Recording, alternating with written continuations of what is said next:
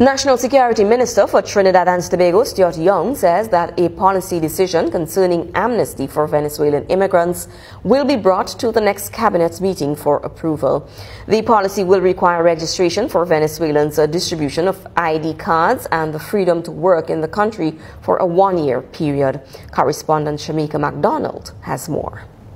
National Security Minister in Trinidad and Tobago said that he will be taking a policy decision to the next cabinet meeting for approval on amnesty for Venezuelan immigrants. The amnesty will grant Venezuelans ID cards and allow them to work in the country for a year.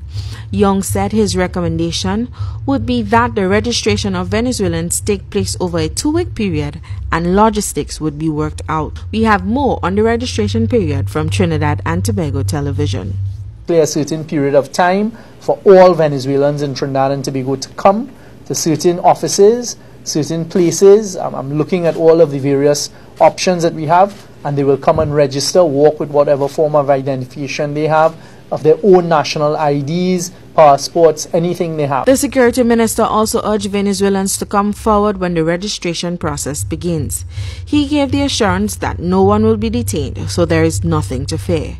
Young said the process will allow the government to get data on the number of Venezuelans in Trinidad and Tobago. Previous estimates put a number on Venezuelans in Trinidad and Tobago at 40,000. A verification exercise will be done to ascertain whether all the information on the registration form is true. Young also said that any Venezuelan who does not get registered and are found illegal in the country will have to face the laws of the country. For Primetime Caribbean, I am Shamika MacDonald.